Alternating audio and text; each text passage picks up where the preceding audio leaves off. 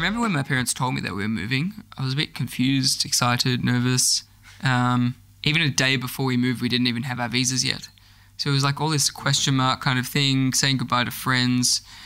It's a far move, especially for a kid, I mean for anyone. When we got there, you know, it was actually quite exciting because it taught me how to be able to make new friends and be able to adapt to new situations. It teaches you to be much more outgoing as a person than you ever thought you could be.